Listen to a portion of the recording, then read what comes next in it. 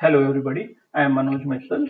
Today we are going to talk about PnP PowerShell commandlets with SharePoint Online. So here we are going to learn how to create a site column, delete a site columns with a PowerShell script which is designed using the modular approach, and how to debug those modular approach PowerShell scripts, and how to generate a bat file. Okay. So let's get started. So here I have a folder structures, create site columns. So in that I have created an input folder which is having all my input folder structures, what are the input data is required. So that I kept here. If I see here, I have a CSV file with a few columns.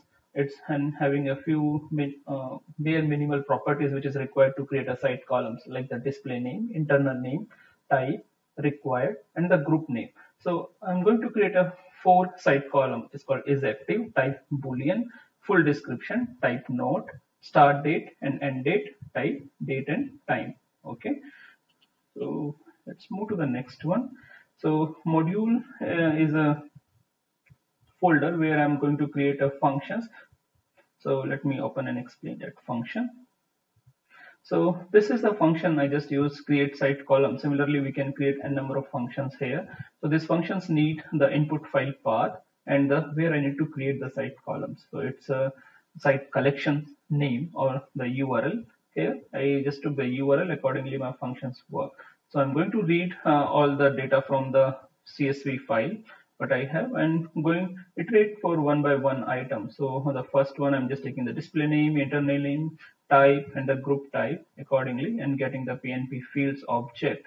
So just getting the internal name of the particular column. If field already exists, okay, in my site collections, so it just says site column already exists. If it doesn't exist, and again I have a few property type, the required equal to true or not, just need to set that particular things. So just like I said the column here, if required hyphen required, not required, then I didn't mention that attribute.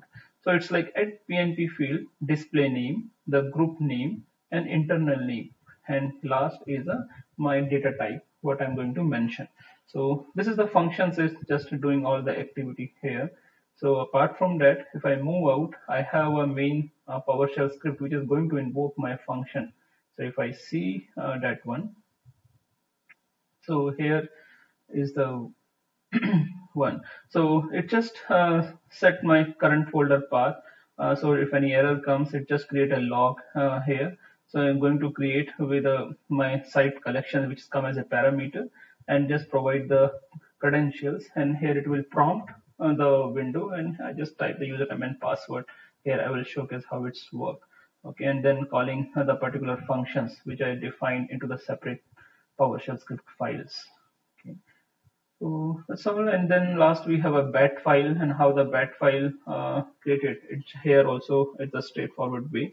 You just set the current directory path and just give the file name, which file is going to invoke in the current directory path, and then it's just a default parameters that I set it. There is no arguments to all those things. Okay.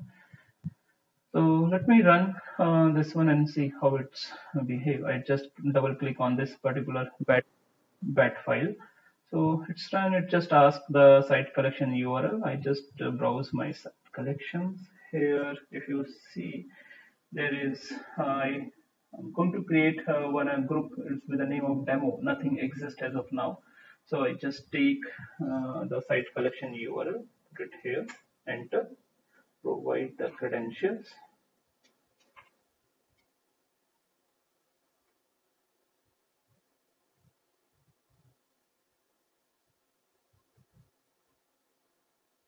Enter. So let's wait for a couple of seconds. So you can see it start creating the site column for me is active, full description, start date, end date. If I go it again and refresh the site, so here we can see, so demo site column came. Earlier it was not there. If I browse, so I can get all the columns with the same data type what I created. Okay, so now moving to the next portion, so which is called the delete site column. So here delete site columns also I have the same structures. If you see the input file, in the input file I have 4 columns. what columns I'm going to delete. So it's exist already, which I have created just now, is active, full description, start date and end date. And similarly, the module I created the one function into that particular module. So let me showcase this one, how it's worked. So similarly, it's just need the input file path and site collections URL.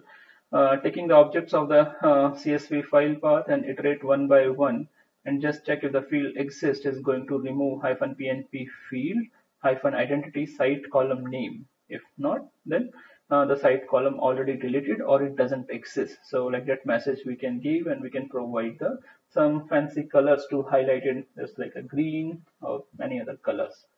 Okay, so moving further, I have another PowerShell script, which is a master PowerShell script, which is responsible to calling all my modules or functions. If I open it, so this also you can see how it just invoke my site collection URL and take the current path where I'm going to execute this particular file, because once getting the path of the directory, I need to set which PowerShell command I need to run. So I'm going to set it here. Okay, so once it's set, so before that, just like we need to use the connect-pnp online to connect with the SharePoint online sites, and credentials, we'll just use the get-credential. It prompt the window and ask the username and password at a runtime. There is no need to store or hard code anywhere.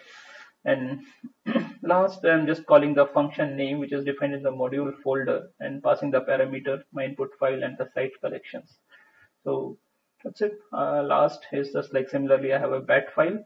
So bat file is just set the current directory path and give my parent PS1. So that's it. Let me close it. So instead of directly run it, I will debug this particular script and just showcase how to debug those sections also.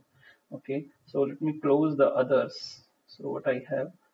So now I have two files. This is the main files, and this is the functions which I'm going to invoke using this one. You can see the delete. So I'll put the debugger somewhere and just showcase. So just go here to the debug section and toggle breakpoint F9, and here also I will put one debug toggle F9. So debug it here and just find out how it's work. So let me click on run. So okay, so it just asks for the URL. I take the URL here, so I paste, prompt for credential, node@1201.on.microsoft.com, and here I will provide the password. Enter. So let's see, it came here. I'll just press F10. So it moved to the next file, as you can see it here. I'll just press F10 and showcase how it's coming. It just started editing here. So I'll just directly press the Control F5. Okay, so you can see it here. If I it just deleted all the 4 site column which we have mentioned, is active, full description, start date and end date. If I browse the site, let me refresh it. Okay, so all these 4 columns should go, so it doesn't exist. So this is a way how to learn here how to create a site column, delete the site columns, create a modular structures, and use the bat file. Okay, so thank you very much for watching this tutorial. If you like this video, please like my channels or subscribe on my channels. Thank you very much.